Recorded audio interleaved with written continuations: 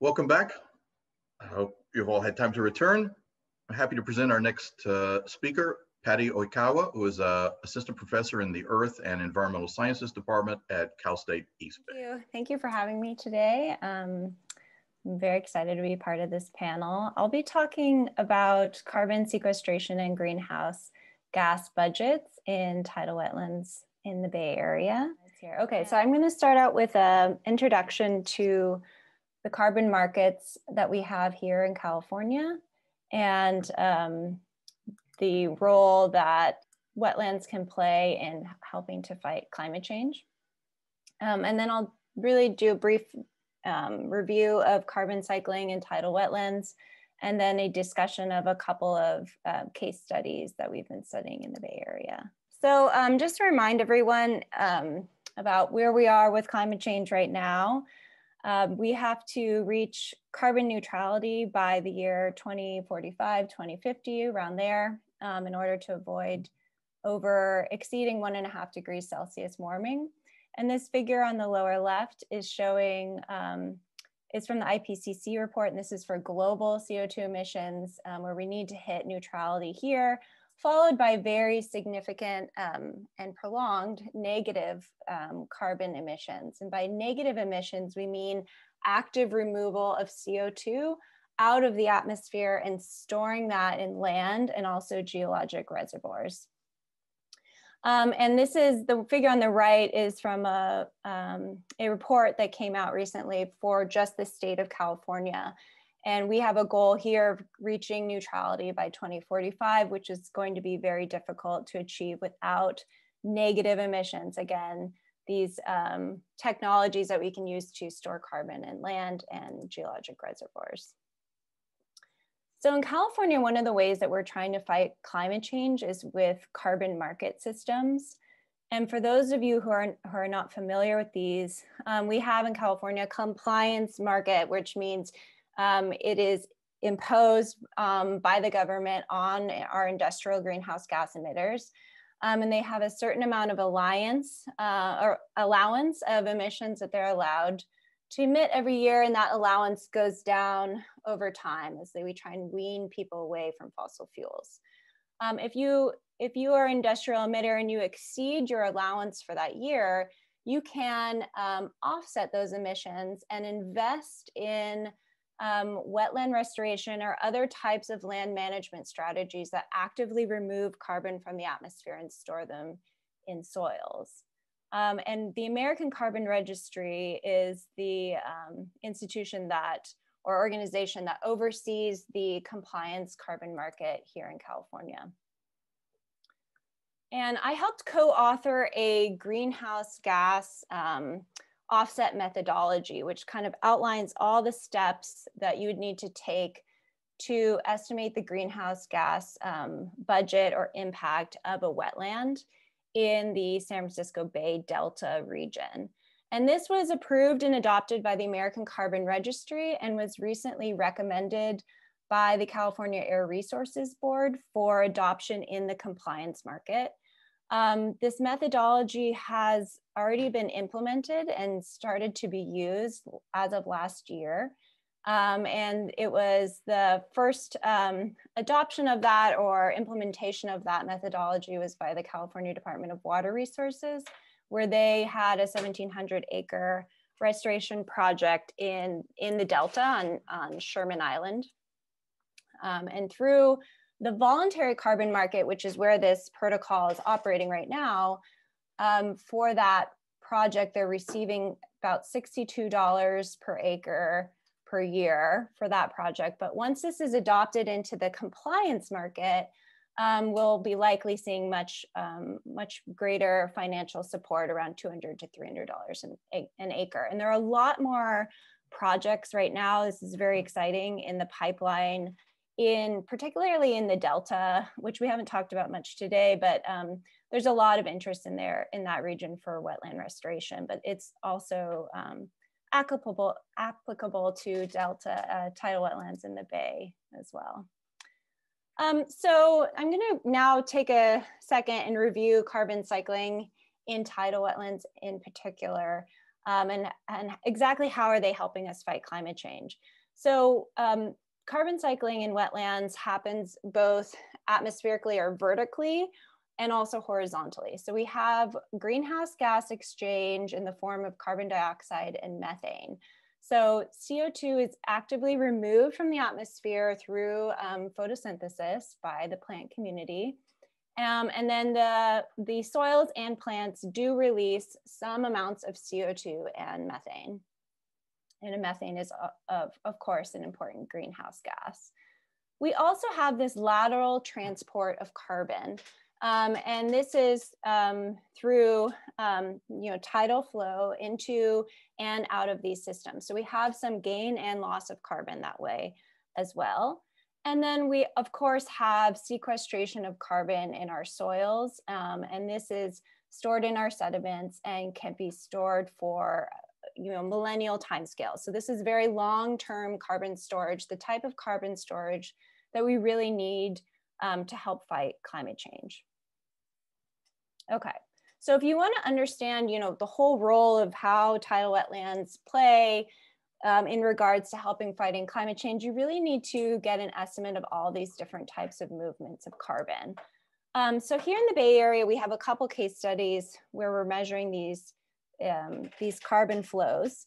And the two main techniques we're using for this are for atmospheric is for eddy covariance, which is a technique where we have instruments mounted in the field above the canopy in the wetland installed permanently.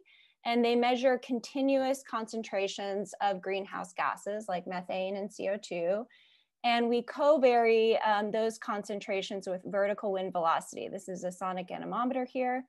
And from these measurements, we can measure the atmospheric exchange of these greenhouse gases across the landscape. So this is an example here of the eddy covariance tower, and it's measuring out and integrating across a pretty large spatial area, around 500 square meters, more or less, depending on the wind conditions.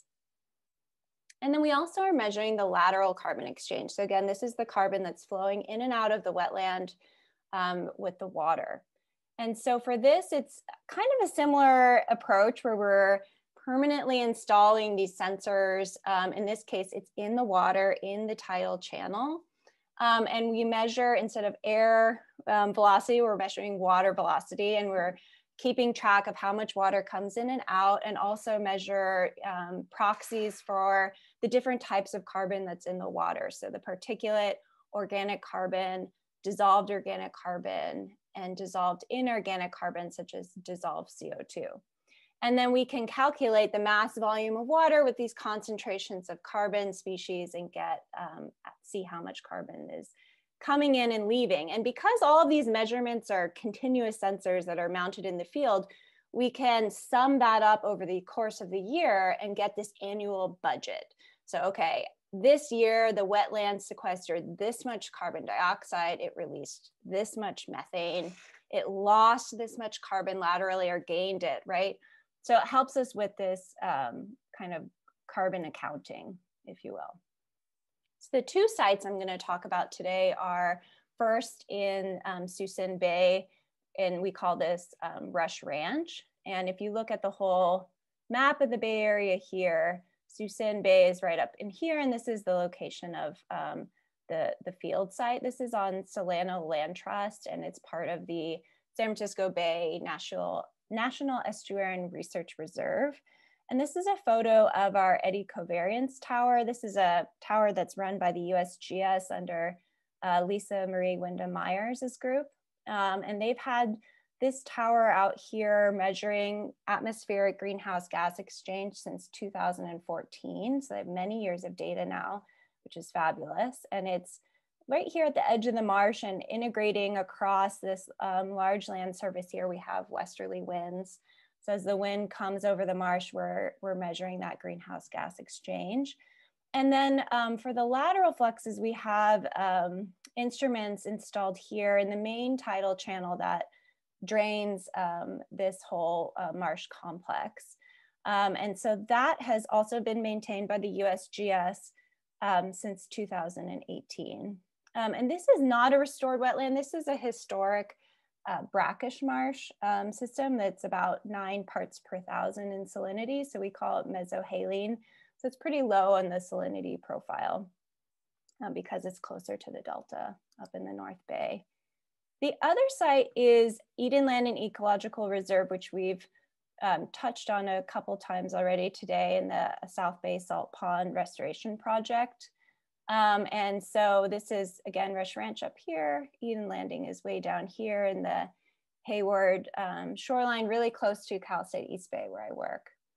And so I installed a tower out here in this marsh in 2018.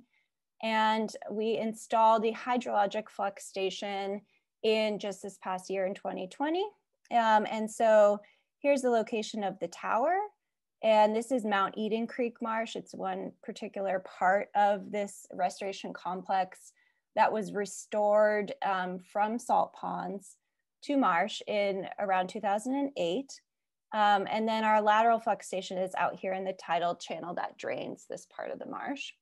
And the salinity regime is very, very different here compared to Rush Ranch. We're over 30 parts per thousand salinity, very, very saline wetland compared to the North Bay marsh here.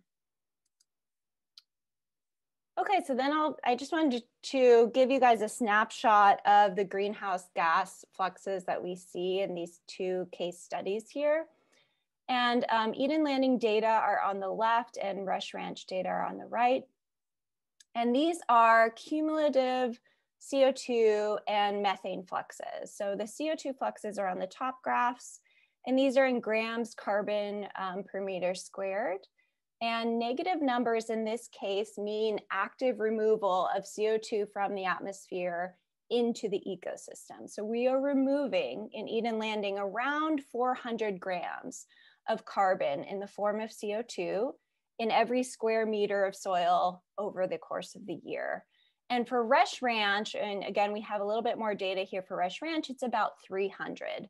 So they're very, very strong carbon sinks. And this is not surprising. We know this is true from other studies, not just in the Bay Area, but from all around the world, that tidal wetlands are really good at sequestering carbon. The methane signals are extremely small. These are almost near our detection limits for these methods.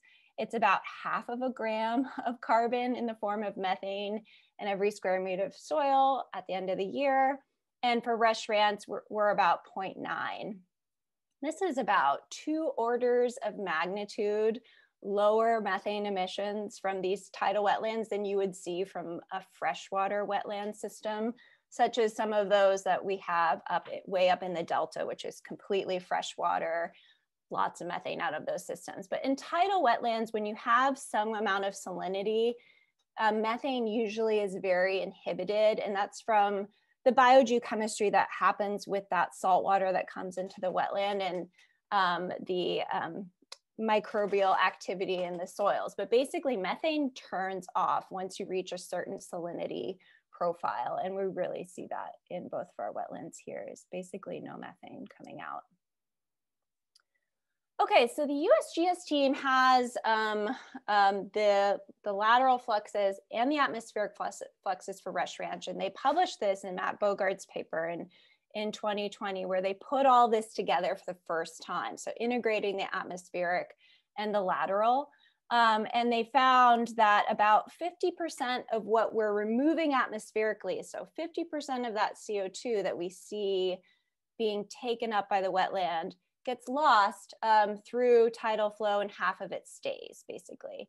And so 1/2 of it, again, is stored in the soil, 1/2 of it gets flowed out into the bay, and mostly in the form of dissolved inorganic carbon. So things like dissolved CO2, carbonate, and bicarbonate. And really what we need to do now, and what we're working on with this project, is to expand this analysis beyond 1 year. So we want to look at this over a few years to get a better sense of what regulates these fluxes. And then we're doing the same type of integration of atmospheric and lateral flux measurements at Eden Landing. And with our preliminary data analysis so far, we're seeing a really similar type of dynamic at Eden Landing, where about half of the carbon is staying and half of it is getting lost. So if we were going to do a real back of the envelope upscaling, and I can't emphasize more that this is really back of the envelope, but just to give a sense, because a lot of people don't think about grams of carbon, this is, assuming that about half of the carbon that we're seeing taken up by the wetland is staying. So again, that's about 200 grams. And if you were to upscale this to the entire ecological reserve, which is about 6,400 acres. Again, this is all diverse wetland here. So again, very back of the envelope. We'd be removing about 5,000 metric tons of carbon from the atmosphere every year into this complex. And it's similar to taking 4,000 cars off the road. So we're talking about pretty substantial carbon credits here, and a very strong and viable way of fighting climate change. So we've talked a lot today about how important wetlands are for sea level rise, but they're also just important for fighting the actual base of the problem, which is climate change itself and greenhouse gases in the atmosphere. So for future work, things that we really have our eye on over the next year or two are better constraining these DIC fluxes. This is super interesting to me, and I spend a lot of time thinking about this, but about, like I said, half of that CO2 that you're removing from the atmosphere is getting lost laterally. And it's really interesting because that carbon is getting exported out into the bay and into the coastal oceans. And this is in the form, again, of CO2, carbonate, and bicarbonate. And if it's mostly in the form of CO2, it's very likely to get re-released out into the atmosphere. So again, that we would call that a carbon neutral situation, where the ecosystem takes CO2 out of the atmosphere and then it laterally goes out into the ocean and then goes back into the atmosphere. Okay, neutral. But if a lot of the DIC is being lost in the form of carbonate or bicarbonate, it's much more likely to stay in the oceans and actually be a long-term carbon sink, just like the carbon that you're seeing in the soil sediments in the wetland. And it also helps reduce acidification of oceans, which is another big problem that we have with climate change. So this is something I'm really interested in, and preliminary data from Eden Landing shows that a lot of this DIC flux is in the bicarbonate form. So this is something we're going to be tracking and investigating more. We also, again, want to look at this over multiple years, and then we're going to take all this information and build it into a biogeochemical model and publish the model online in an accessible format. And this is something we're hoping to achieve within the next year, is getting, a lot of wetlands don't have this kind of data. It's pretty complicated and hard to collect. So what we want to do is use that information, build it into a model so that other tidal wetland projects in the Bay can punch some numbers into that model and get their estimates of greenhouse gas budgets and things like that, so that they can participate in carbon markets. So to summarize, tidal wetlands remove a lot of carbon from the atmosphere. They store it in their soils. About half of it stays, half of it leaves. Salinity ranges that we've looked at from about 9 to 35 parts per thousand show negligible methane emissions. We have protocols available to help us finance wetland restoration in the Bay Delta, and this has been recommended for adoption in the compliance market. And so overall, tidal wetland restoration is a natural climate solution that can play a significant role in how we fight climate change. And with that, I'd just like to thank my collaborators here in the Delta Stewardship Council who funded this work, Salina Land Trust, the NER, and CDFW and South Bay Salt Pond for hosting us. And here are just some pictures of my colleagues. So thank you so much. Thank you very much, Patty. Next up, we have Valary Bloom from the U.S. Fish and Wildlife Service. In 2019, she joined the San Francisco Bay Delta Field Office and serves as the Bay Restoration Regulatory Integration Team member from the U.S. Fish and Wildlife Service. Okay, good morning. Thank you for that, James. And yeah, as James noted, I'm with the U.S. Fish and Wildlife Service out of the San Francisco Bay Delta office in Sacramento. And so we've heard from a lot of speakers today and will over the next couple of days, speaking on a variation of the theme of how important our San Francisco estuary is and how important it is that we need to adapt to climate change. I was asked to speak about the value of the wetlands to federally listed species that were listed under the Federal Endangered Species Act. But first, a little about my background. I started out with the state and with several environmental consulting firms. And then, as James noted, I now work for the service. I've been with the service about 20 years now, and recently moved to, I started working for the BRIT. It's a mouthful. It's the Bay Restoration Regulatory Integration Team. It's composed of 3 state and 3 federal agencies, and then we have an oversight committee made up of managers from each of those agencies. And EPA is also, as you'll see, their logo is not below. That was an oversight on my part, but they are participating on an ad hoc basis. And the reason for the establishment of the BRIT was to improve the permitting process, to create efficiencies so that for these multi-benefit restoration projects, including those with flood management elements and public access infrastructure. And it covers the whole 9 Bay Area county that rings the Bay. We work mainly on Measure AA projects, or those that are eligible for Measure AA funding, the initiative that was passed in 2016. Someone mentioned that earlier. And the idea behind, again, our establishment was to increase efficiencies in the permitting process. So we're held to the same, the projects are held to the same mandates that if you didn't go through the BRIT process, but we focus on early collaboration, pre-application. And so there's early and often coordination, and we can head off those conflicts that may arise later in the process. And all of this complements 2 new state initiatives I'll mention briefly later in the presentation. So you've seen these figures already, or some version of them, and we'll probably see them over the next couple of days, but it's a good reminder that on the left, this is looking at about the year 1800 and the establishment of, or the presence of tidal marsh in green there. And then you can see on the right, showing the present in 2009 anyway, not a lot of green. So we've had a drastic reduction in tidal marsh habitats in the Bay. And that was mainly from urbanization of the area, conversion to agriculture and development of industrial and residential areas. And it did bring economic success to the area, but also came at a huge loss. And, you know, in the middle, I realize you can't read the fine print on that, but as others have said, and as Patty enumerated, the sea level rise projections, 3 of them are shown here, different gas emission scenarios. And the point is that none of them are good. We're looking at 1 meter to 1.5 meters or more by 2100. And so that has caused up to 90% loss of tidal marsh habitat in the Bay.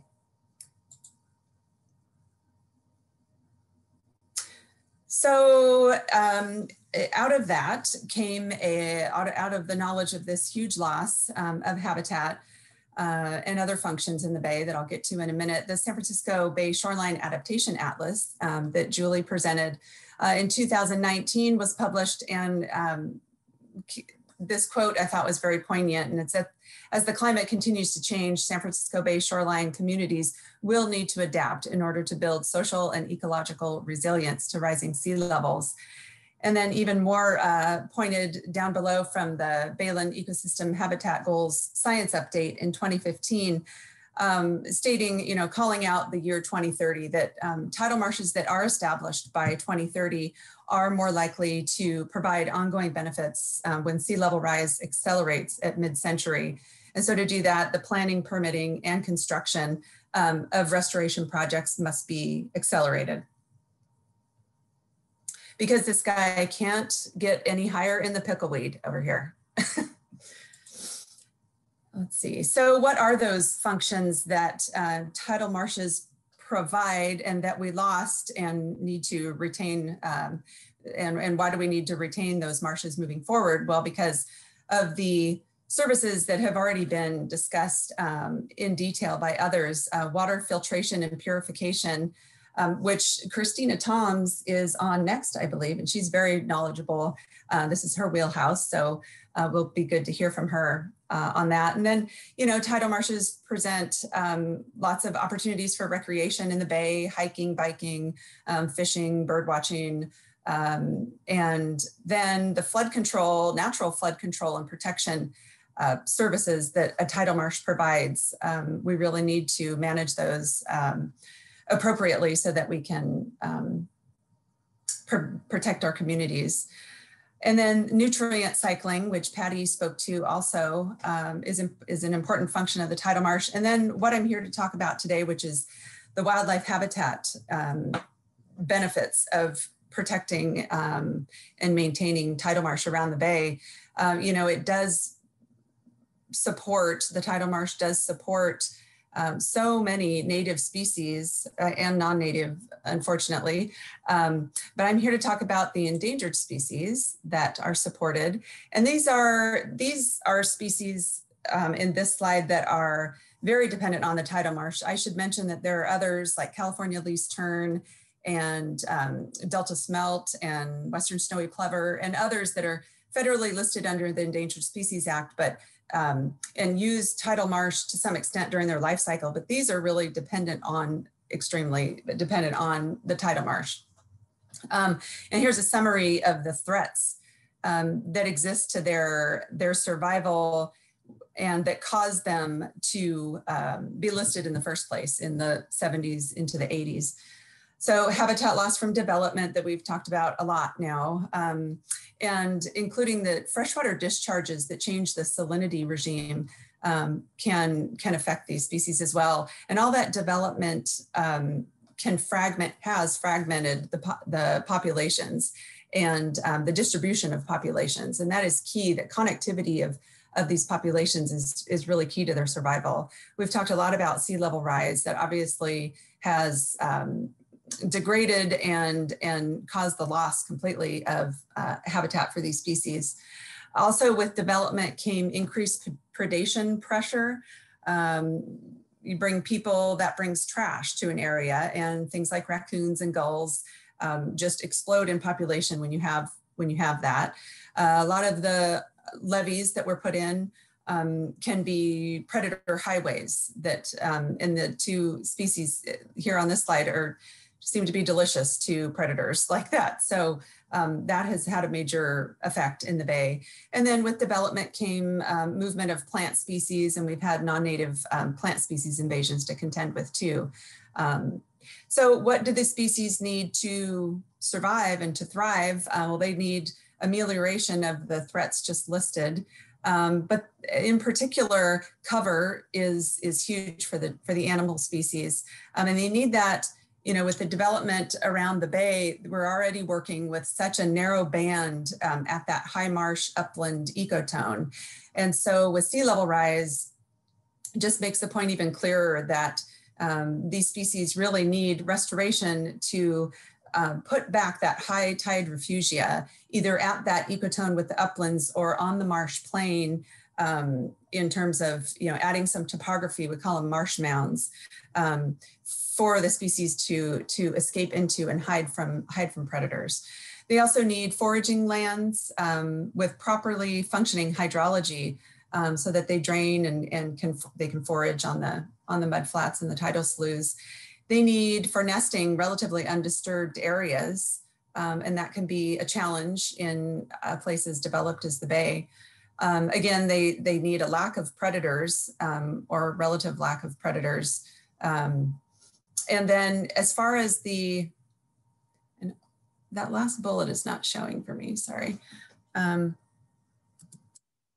need wide and deep marshes. And by deep, I mean from the upland ecotone to open water, deep that way, not depth of the water. And then wide, because that decreases that edge effect from development. And the more complex the channel system is, the better. The more sinuous the channels and more places basically to hide for these species, the better. And then microhabitats, it's important to preserve the microhabitats, especially the listed plants along the right side of this slide. They really rely on very specific components of the tidal marsh, primarily at the upper marsh band. And so we need to remember when we're doing restoration to incorporate those elements into restoration.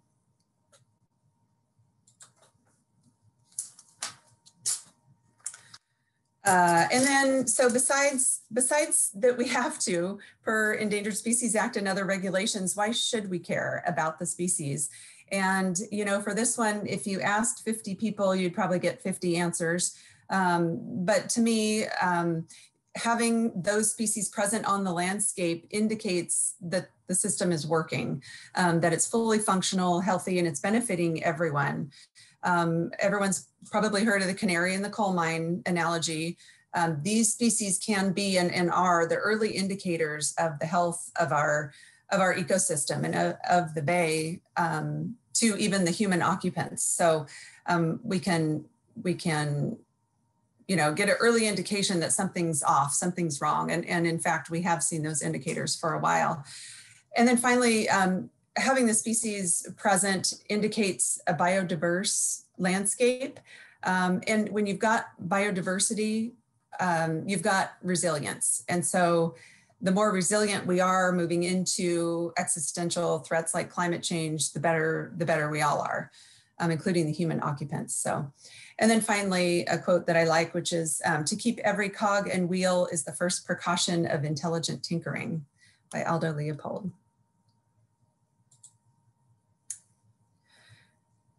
And I should mention, I'm sorry, I'm going to go back, that it's not just that these species are native. I think Julian spoke to that. So there's so many native species, and especially tidal marsh birds that rely on the San Francisco estuary. They're not just native, but they're endemic. And so it's, you know, there's something to be said that the communities that live around San Francisco Bay can hold these up as symbols of the health of their environment and kind of mascots. We come back to the quote here from the Baygu, we call it the Baygu document in 2015, and that's that by 2030, we really need to keep that siren call present in our minds, because we need to get these tidal marshes established by then. And marshes can take a while, decades sometimes, to fully establish. So we really need to accelerate the funding and streamline the implementation of projects that restore the baylands to tidal action. And that's something that the BRIT team that I'm on is really working hard toward, because restoration really does mean huge wins for the species and human occupants of the bay. And so there are many, or there's a handful at least of really comprehensive restoration guiding documents in the bay right now. And for the Fish and Wildlife Service, this is our guiding document. It's the Recovery Plan for Tidal Marsh Ecosystems of Northern and Central California. It was published in 2013 and it is available online. I think later I have the link listed. So like all recovery plans, it is voluntary. It's not a regulatory document. And the benefit of that is that anybody can participate, and I'll circle around to that in a minute. If you pull up the plan that's available online, you can see that it's broken down into these basic elements. There's an introduction to the ecosystem, tidal marsh ecosystem, and then you know, we go into some detail on the threats that cause the species to be listed initially under the Endangered Species Act. And then we go into more detail on the natural history and what these species actually need to survive and to recover to previous population levels. We set out bay-wide, regional, and local recovery strategies, so kind of a three-tiered approach. And that is the strategy is kind of how we will get at recovering the species. And then we have quantitative recovery criteria per species to say, what does it look like when you get to that point? And then we also have time and cost estimates included in there. And then a major component of this I'll circle back around to is the table in the back of the document talks about very specific recovery actions that can be undertaken by any number of organizations or individuals. And that's a real important component of that. The overarching strategies of the recovery plan are, to acquire and protect lands around the bay, the restoration and management of those lands. And it also includes very specific maps as to where restoration could occur. And kind of like the adaptation atlas, it's a menu of options.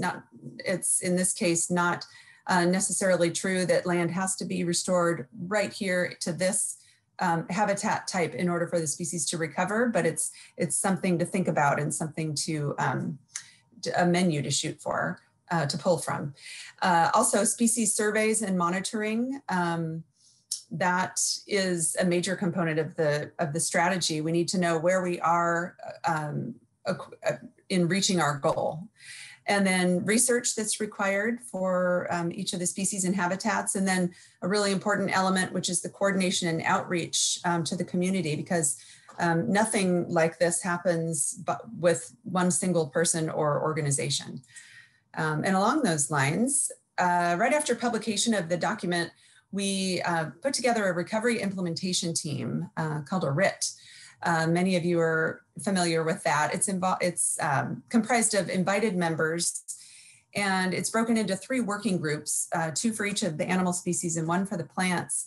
And they are in fact working now, and have been even prior to these people and others have been working on implementation in the bay that can lead to recovery, move the needle of recovery for these species. And whether it's, a small restoration project, a community-based activity, or a policy level action, the work has already started, but there's so much more work to be done, and all organizations and individuals can participate, and you can participate in some way.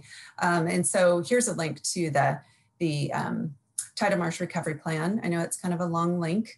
And technically, my coworker, Steve Detweiler, is the division chief. So he's technically in charge of the recovery plan and its implementation team. So if you have questions, it should go to him, but I've got his contact information here at the bottom of the screen. Let's see. One important thing about the recovery plan and having actions listed, specific actions listed, is that folks have told us it helps to leverage funds in other places that it's listed here, in the back of the document. And so what folks can do is, again, that implementation table in the back, is they can flip to the back, say you're in a particular region of the bay and you've got discretionary funds to use, you can really just flip to your area in the table in the back of the recovery plan and figure out an action that you'd like to fund or be a part of. So very user-friendly.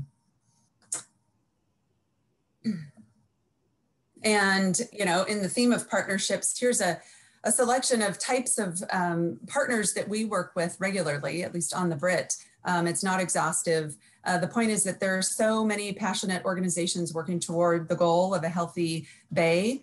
Point Blue and so many others know this intimately, but we're working now on compiling the data and getting it usable, learning from past restoration projects, standardizing monitoring protocols that help us survey those species in a standard way that can be compared year over year. And then we're using that, and they're developing other tools to help us achieve that goal. And so we really want to learn from past restoration in order to improve restorations moving forward. And as has been noted, these nature-based solutions are just being implemented as part of all projects now, as far as I know. Living shorelines, barrier beaches, ecotone levees or horizontal levees, eelgrass restoration, and beneficial reuse of sediment, along with oyster beds and so many other design approaches that are more natural and will in the end probably be cheaper than the traditional ways of doing resilience projects. And they really work with the natural forces. So I'm so excited to see those and to be working on them through the BRIT. And again, as I mentioned earlier, there are a couple state initiatives that the BRIT really complements, one of them being the Cutting the Green Tape initiative, and then the other, the California 30 by 30, which is even more recent, and it's the initiative to protect 30% of the state's waters and lands by 2030. So it really ties in well with this. As Julian mentioned, we're seeing restoration successes on the landscape in several areas now that there's been, in some cases, decades of data coming through. One in particular is at Sonoma Creek. It's also part of the refuge. And that was just a few years ago. They did a restoration project there where they let in the tidal flows, restored the fully functional flows, and they built an ecotone, and California Ridgeways Rail were not there previously and have been cited in recent years. So it's really, really exciting to me. In essence, this all to say, these efforts have to be done as a whole. It takes all of us and these major partnerships to get this work done, and we have to be adaptive while we're doing it. So that's really it, aside from some takeaways to please spread the word about the value of wetlands. Tell your friends and neighbors about the sensitive species that are living in your area, in the places where you love to go, and their needs. Share their needs, those species needs. Volunteer with your ongoing restoration initiatives in your community, and support your local legislature on bay conservation issues. This is the link to the BRIT's webpage and my contact information. You can feel free to contact me anytime with questions about federally listed species, and I'll be hanging around for the panel, and I really appreciate being invited to speak today. Thank you. Next up is Christina Tomes, who is an ecological engineer and senior scientist with the San Francisco Bay Regional Water Quality Control Board. Welcome, Christina. Great, thank you, James. Thank you, everyone. So hi, everyone. My name is Christina Toms. I'm an ecological engineer and senior environmental scientist at the Water Board, which has the privilege of having the most fun name of all the regulatory agencies in the region. And I'm going to talk about how tidal wetlands and nature-based infrastructure support a clean, healthy bay. Okay, so first I really want to do a brief territory acknowledgement. I'm going to be discussing lands in the region that have been stolen from indigenous peoples, including the Ohlone, Miwok, and Patwin tribes. The colonization of these lands is ongoing for lots of reasons. One of them is that few of these tribes are federally recognized.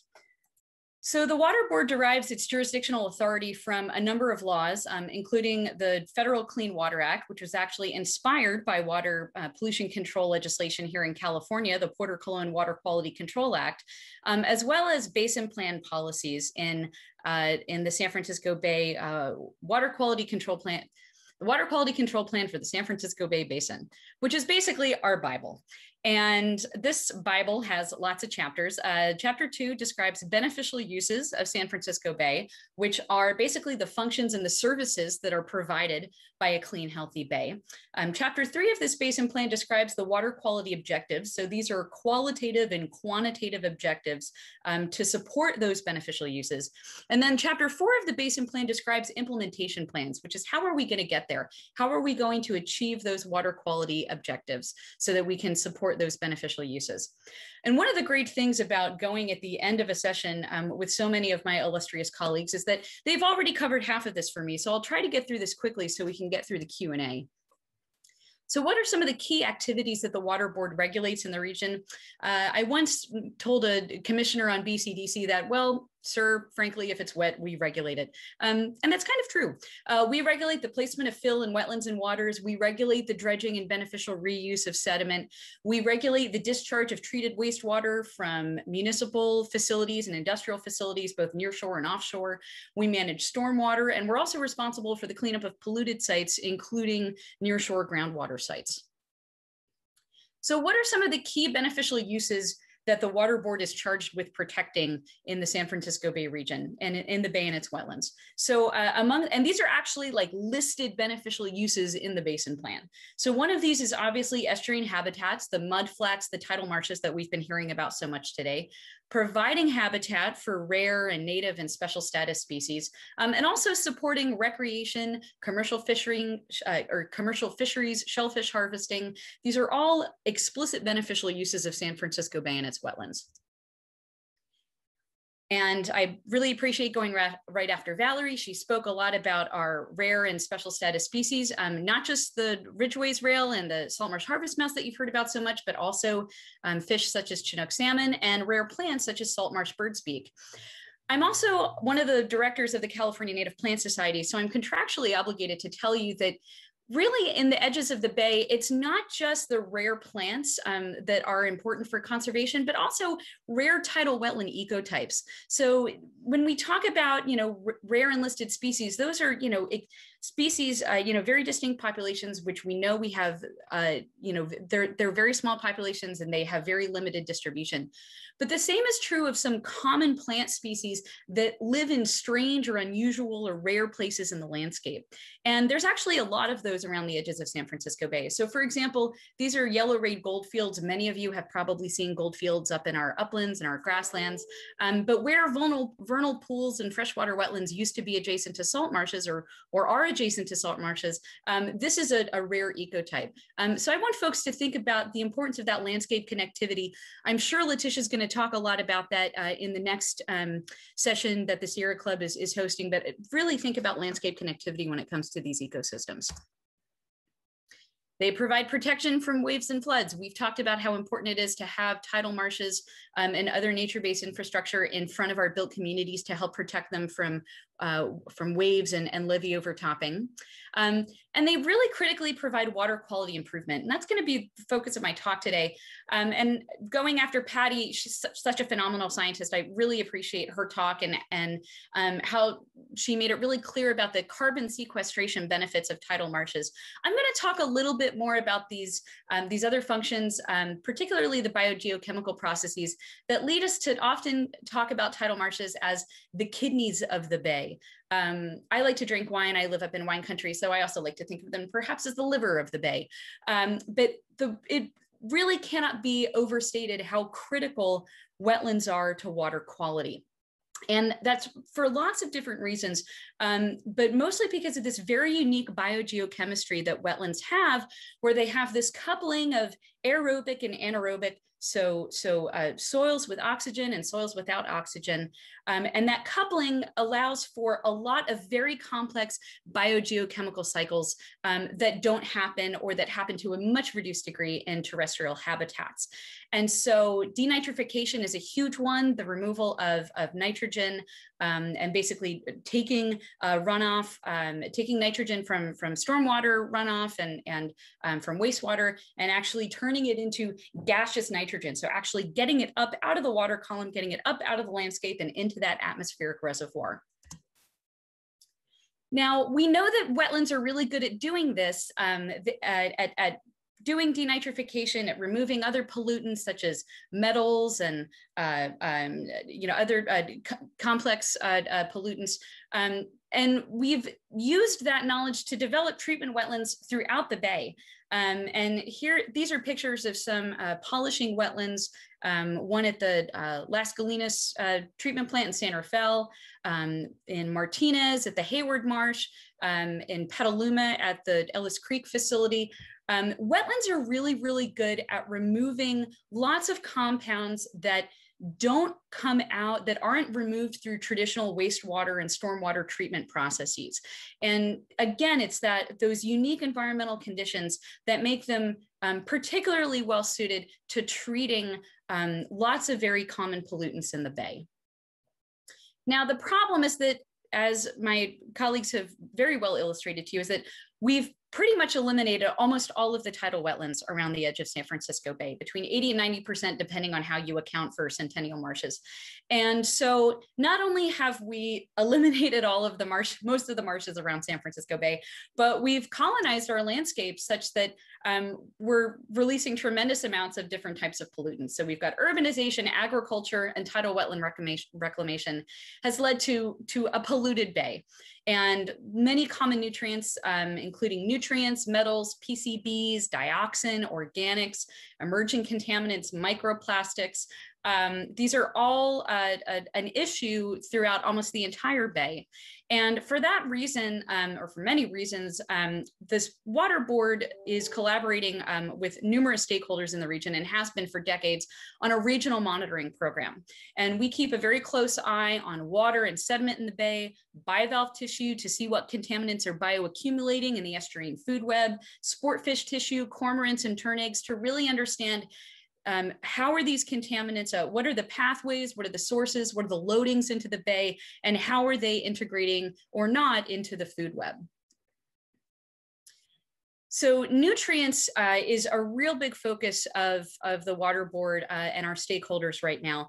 Some of you may have heard about eutrophication. Perhaps you've heard about this within the context of Mississippi River drainage basin and the loss of oxygen down at the mouth in the Gulf of Mexico. But it's basically a process whereby nutrient enrichment leads to algal blooms and die-offs, and that leads to the development of tremendously low dissolved oxygen that can kill aquatic life. Now, we've got an interesting situation here in San Francisco Bay where we are certainly nutrient enriched with how urbanized of an estuary we are. We have a lot of nitrogen and phosphorus in the system, but we're not quite eutrophic yet. And that's likely due to a combination of factors that are really complex to tease out. And that includes tidal mixing, the fact that we have a shallow, very well mixed estuary that helps to support pretty robust dissolved oxygen concentrations, even at the bottom of the bay. We have light limitation from high turbidity. We have a lot of suspended sediment moving around in the estuary. That makes it hard for light to penetrate deep into the water column, which makes it harder for algal blooms to form. And we also have a lot of non-native clams and other bivalves that exert a lot of grazing pressure on the algae in the water column and help keep blooms from getting out of hand. However, there's preliminary evidence that climate change is really beginning to shift the baseline of primary productivity in the estuary. And this could have really important ramifications for the potential of the bay to become eutrophic in the future. And so this is something that the water board is really closely keeping an eye on. Another thing we're closely monitoring are emerging contaminants. And these are pollutants that, again, aren't treated very well in traditional wastewater treatment plants. And they're pollutants that we're only really beginning to understand the ramifications of their persistence in the environment. So this includes complex organic compounds, things like pesticides and herbicides, but pharmaceuticals as well. And these are increasingly a big deal in our municipal wastewater streams. Drugs such as antibiotics, painkillers, contraception, complex molecules that just aren't broken down in traditional wastewater treatment plants. Now, we know that we've already lost most of the wetlands around the edge of the bay, and folks have already today, and I know you're going to hear more about this in the subsequent sessions, it's not looking great for the tidal marshes around the estuary in the future, particularly if we see a future where we have limited sediment supplies and very high rates of sea level rise. And you'll probably see this graphic again. This is work done by Lisa Sheely a couple years ago, showing that over time, a transition from robust, healthy high marsh, that bright green color, to low marsh, that light green color, and potentially mudflat, the brown color, if we don't have enough suspended sediment and high rates of sea level rise. So we have multiple challenges. We've got historic and potential future losses of tidal marshes, degraded water quality. We have natural and built communities that are vulnerable to flooding and erosion. We've lost habitat. And I really want to hammer this home. We've got limited green space for marginalized and minoritized urban communities, and including to support cultural use by tribes. So multiple challenges require multi-benefit solutions. And one example of these, you've heard it talked about a little bit so far today, is the horizontal levee. And so this is a graphic of a subsurface seepage levee where we're basically taking treated wastewater and using that treated wastewater, applying it to an ecotone slope and allowing that subsurface seepage of treated wastewater to go underneath subsurface through the levee slope, and basically recreating that natural freshwater saltwater gradient that used to exist throughout the edges of the bay. This approach has been tested at Loma. It's currently being rolled out in a couple other locations at full-scale projects in the bay. And again, so it's recreating these fresh to salt marsh gradients that can help support not only our rare and native species, but again, also those rare ecotypes, those species that live at that ecotone between freshwater and saltwater marsh. Horizontal levees, the research that's been done so far at Loma has demonstrated that they're incredibly effective at removing nutrients and other pollutants, particularly when flow is limited to the subsurface and not to the surface. That leads to hydraulic short circuiting, and that really limits the treatment efficacy of these wetlands. But these are some graphs from a recent paper by a team at Cal and Stanford, including one of my former professors, David Sedlak, and showing just how effective the horizontal levee is at removing nitrate, trace organics, even viruses are very effectively removed by the horizontal levee. Horizontal levees can help reduce the ultimate size of flood risk management levees behind them, landward of them. Julie talked about this, a lot of the other speakers. And they provide accessible green space. And I want to hammer this home because for so many of our urban and marginalized minoritized communities, tidal wetlands along the edge of the bay are some of the most accessible green space. And if hopefully we've learned lots of things over the last year and a half, but I think one of the things that many of us have come to recognize is just how crucial open space and green space are to our mental and our physical health. And so it's really important, especially in our urban communities, that we have access to nature to support community health. And I had to, these are photos from a Bay Nature article about the Loma horizontal levee. I think this is a great photo of Jeremy, and please make sure that you see his talk. He's going to talk about Loma and a number of other nature-based approaches on May 27th. So just to let you know what the Water Board is doing to further support analysis of where horizontal levees may be appropriate throughout the estuary, we're supporting the San Francisco Estuary Institute to develop the next phase of the Adaptation Atlas. We were the primary funder for the first phase. We're continuing to fund it for subsequent phases.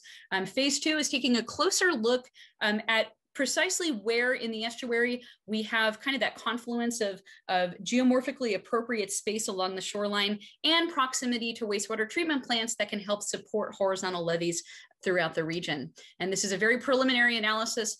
Frankly, it's a document that I have to review. It's on my desk, but I'm really grateful to SFEI for doing this work. Here's an example of the analysis that they're doing, showing in the Alameda and Maori OLUs where horizontal levees may be appropriate, and especially where they might be appropriate near wastewater treatment facilities. So in summary, the historic and potential future losses of tidal marshes around the bay really negatively impact lots of beneficial uses, but especially water quality, habitats, flood vulnerability, and cultural and recreational uses. And to solve these, to address these multiple challenges, we really need multiple benefit strategies, including, but certainly not limited to, horizontal levees. They're a great solution. They are not appropriate for everywhere in the bay. This came up a little bit in our previous discussion of Foster City, but in geomorphically appropriate regions of the bay, they could be a very excellent multi-benefit solution. And work is ongoing at the Water Board at SFEI with our partners and stakeholders, BACWA, Bay Area Clean Water Agencies, to figure out what is the optimal location and design of these systems throughout the region. So thanks to my many collaborators. And if you have any questions, we'll take them in the Q&A, but please don't hesitate to reach out to me individually. There's my email right there. Thank you, Christina. Next, we will have panel Q&A. So please make sure you send in your questions through the Q&A box at the bottom of your Zoom window. First question we have is from Ken Branson. At what point does carbon capture into the soil head toward an equilibrium where the pace of capture slows down and eventually stops? Second question following on that is, and how confident can we be about maintaining that storage versus it being short-term storage at high risk of being released again? Who would like to field that? I could give a first response. So, okay, so tidal wetlands are different than other types of ecosystems. So if you think of like an upland forest type of system, you're going to have, you know, net carbon removal until the forest reaches maturity, and then it reaches this equilibrium point where it takes in carbon every year and it releases carbon every year. Wetlands are fundamentally different, and so they continue to sequester carbon and deposit into the soil, and that's because of this, the soils are flooded. And so the carbon that gets trapped there doesn't break down, and it gets stored for long periods. It's like what you end up is with these layers upon layers, and you can take sediment cores and look into these historic wetlands and see how old the carbon is as you go down and down and down. Times when you would actually potentially lose that or disrupt that natural carbon accumulation cycle is if sea level rise gets extremely fast. And so there are some scenarios right now where sea level rise could get really, really high quickly, and that can flood out the wetland and basically flood out the plants and then stop that and interrupt that process. Also, obviously, if you were to, you know, build on that wetland, dredge it up, drain it, use it for a different purpose, like oxidize those soils, you'll get release of that carbon. So it's by no means is it guaranteed and permanent forever. So you have to manage these tidal wetlands, maintain them, and you know, we've done some modeling, for example, for some of the wetlands like at Eden Landing Ecological Reserve, where you can look into 100 years from now with different sea level rise scenarios. And for most of the moderate ones, tidal wetlands are still there 100 years from now. That's not true everywhere in the Bay, but like it's been emphasized many times today, is the best time to do this is now. And there's this, you know, pretty small window of if we wait too long and build these 30 years from now, right, it's going to be a lot harder. So it's best to get them going now, get them established. Places like Eden Landing, where they've been established for a long time and are now in this cycle of, and we've done cores in our site and looking at this carbon accretion and how it's really taking off, and as the plant community gets established and the sediments getting trapped and things like that. But yes, as long as you manage it, it doesn't necessarily reach an equilibrium. It continues to put down carbon and can store that for, like I said earlier, millennial timescales. Next question up is from Gladwin D'Souza, who writes, would removing roads reduce contaminants to the Bay? And is there a map of geomorphically appropriate areas of the Bay for horizontal levees? Well, I would say the roads are a symptom. The problem is the people. You know, it's not so much the presence of roads as how they're designed and how they're managed, and particularly how their stormwater is managed. So the Water Board, we have a number of mechanisms through which we regulate stormwater, and we work very closely with municipal communities, Caltrans, other partners to figure out how to reduce the impact of roads and related infrastructure on stormwater, and how to reduce contaminant loads from those facilities. If you go to our website, we have a whole section on green infrastructure and how and green stormwater management, and how we can retrofit our urban environment, including through the use of wetlands and seasonal detention basins and things of that nature, to treat stormwater so that we can reduce the impacts of that infrastructure on water quality in the Bay. Well, yeah, in regard to the ecotone question and whether there's a map, the recovery plan for tidal marsh ecosystems has detailed maps showing in some areas of the Bay where it might be an appropriate spot for to put in ecotones, where there is development a little further back from the edge of the Bay. And then I think the adaptation atlas as well lays out some areas. Yeah, sorry, I completely forgot about the second half of that question. Yes, so the phase 1 adaptation atlas report, which you can find on the SFEI website if you go to sfei.org/adaptation atlas, has a preliminary analysis of where throughout the bay it would be geomorphically appropriate to have a horizontal levee. We are refining that. So those maps that I showed at the end of my presentation, that's a product that is in development right now. In general, horizontal levees are most well suited for lower energy portions of the bay where there's abundant outboard mudflat. We want to avoid having a situation where horizontal levees are adjacent to deeper waters, higher wave action, places where there's a likelihood that the toe of that horizontal levee would be impacted by waves and would erode and would begin to peel back. And so you need space. You need a certain amount of space, you need a certain amount of wave sheltering, and the adaptation atlas gets into that. And like I said, when we release that next phase document, you'll see updated maps that are a more refined analysis. Thank you.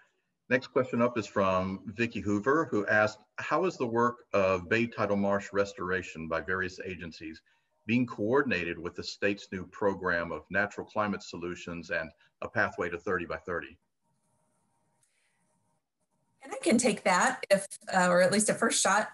So I'm on the federal side, not the state side, and I'm a permitter. So I'm permitting through Section 7 consultation for listed species, these projects. So we're not actually doing the project, but we have the ability and the charge to help projects reduce the effect on listed species. And a lot of times using these natural adaptation elements gets at that and can reduce impacts to the species. So in that way, we are there to encourage projects to do that on the landscape. But honestly, so far through the BRIT, all the projects we've seen have brought some element of that to the project, and we've maybe refined it a little. But as far as the details about those two initiatives, I'm not the best one to ask since I'm on the federal side, but definitely, in terms of protecting 30% of the land and waters by 2030, the recovery plan does complement that initiative in that we call out for the protection and, acquisition or protection by easement or whatever. Land is expensive in the Bay. So I think the recovery plan gets at that as well and can help the state reach that goal. I'll attempt to add to that from the state point of view. The 30 by 30 initiative is a relatively kind of newer way, I think, of articulating what a lot of us have been advocating for a long time, which is landscape conservation at a landscape scale. Recognizing that this kind of postage stamp approach to protecting and restoring lands is not as effective as it could be if you think in terms of broader landscapes and figuring out how the health of, for example, tidal marshes is closely tied to not just the tidal marsh itself being protected, but the watershed upslope of it being protected and being connected, and the bay downstream being protected and connected. This is something that the Baylands Ecosystem Habitat Goals Update 2015 document gets into it's kind of the point of the whole document.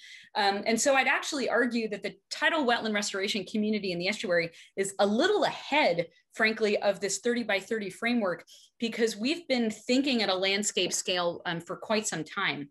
Now, the challenge in the Bay is that we have a highly urbanized estuary. We have relatively limited opportunities to connect our tidal wetlands to natural upslope edges, to creeks and rivers. We've really disconnected our watersheds from our baylands. And so the challenge is really taking a landscape scale look at the entire estuary and saying, where are the opportunities to connect landscapes now so that they can continue to be connected in the future and not be these strange isolated patches of habitat within a highly urbanized, matrix. So I think that's certainly the way that the Water Board is thinking about things. We have a new basin plan amendment that I'm working on that's going to articulate this a little more clearly. And so, I would encourage folks to stay, politically engaged and make sure that when you're talking about tidal wetland restoration and conservation, that we're really thinking long-term landscape scale. When it comes to like meeting our climate goals, within that 30 by 30, they talk about how the California Air Resources Board should be considering these sorts of things in meeting our goals of carbon neutrality by 2045. And so they also just recommended to adopt into the compliance market this tidal restoration greenhouse gas methodology. So they're going to be potentially, supporting that and helping finance and support the wetland restoration. Also, there was a really great report that came out of Lawrence Livermore National Lab called Getting to Neutral, in which they go over, and I had a figure of that in my talk, but they go over all of, the negative emissions we need to get to neutrality, and what role all these different types of land management strategies can play in that. And they point out and explicitly talk about tidal wetland restoration in that report and put numbers on it. So they said, about 1.1 million tons of CO2 per year could be sequestered by tidal wetlands across the state. So they actually put numbers on this. And so there is some coordination going on in that regard that I know of. Thank you. Next question is for Patty. How can cities incorporate wetlands sequester into climate action plans? How can they incorporate wetlands into climate action plans? So yeah, I guess by that you mean bringing in the carbon and accounting for the carbon that's being sequestered by their shoreline wetlands and their wetland restoration projects, and using those as a way of, reducing their overall emissions to the atmosphere. And I think that's a really important thing. I think the biggest, obstacle for that right now is actually quantifying these emissions. They're hard to quantify and they're hard to measure. And so that's why we've been working on, getting models and modeling tools out there for people to better and accurately estimate what their greenhouse gas balances are for their shoreline. Next question is for Christina. Does polishing water to clean allow us to use recycled water for more uses? That's a great question. So yes, absolutely. California is an arid state, and there was a great op-ed in the LA Times the other day about how this isn't exactly a drought. This is more a baseline shift in California, being an arid environment. So water resources are really critical. And so there are multiple examples already in the region of wetlands being used to polish wastewater and utilize it as recycled water. So for example, a number of the facilities that I showed, I want to specifically call out the Las Colinas and Ellis Creek facilities. The wastewater goes through those polishing wetlands and then is utilized as recycled water to irrigate hay fields and irrigate golf courses and things like that. There is also a possibility for treatment wetlands to play a role in potable reuse. That's actually something that's been done in Southern California. The Prado wetlands have been around for quite a while, and they're used to polish treated wastewater, which is then injected into a groundwater aquifer, and then farther down gradient, that water is then pulled out and used as a drinking water source in Orange County. So there's definitely a role for them to play. For potable reuse, there's a number of different treatment stages that you would need. You would need more than just a treatment wetland in some cases to get to that kind of level of treatment. But certainly with regards to removing certain contaminants and nitrogen, phosphorus, there's absolutely a role that they could play. And I would add that if you're interested in learning more about this, there's an advanced water purification facility that's being tested down. Valley Water has it. I think John dropped off, but I don't believe that's using polishing wetlands as part of its treatment process, but perhaps in the future they could be. Thank you. And we have just 1 minute left for a quick answer. Ashley asked, how do we deal with the challenge of scaling up and combining these wetland restoration carbon sequestration projects to make them viable on the carbon market?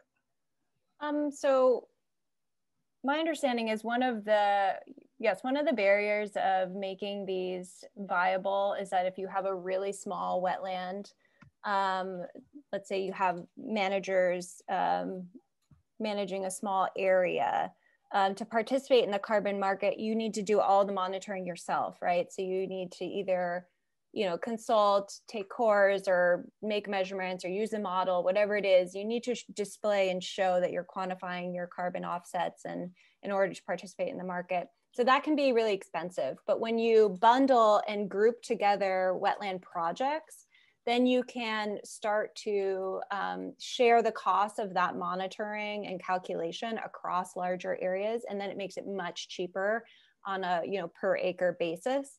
And so there's talks of doing that. They do this for a lot of carbon markets right now are forests.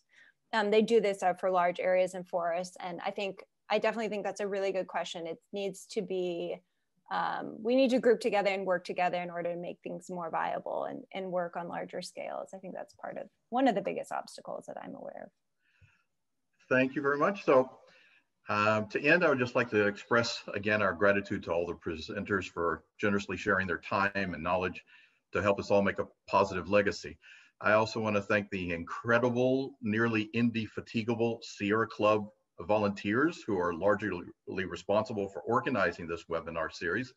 And also thanks to Sierra Club staff who provided critical support, including Dashiell Leeds, Justina Guterman, and especially Donna Knapp. Please be sure to join us for the next 2 webinars on the next Thursdays, May 20th and 27th. Remember that the link you use for this meeting will work for all of those other webinars.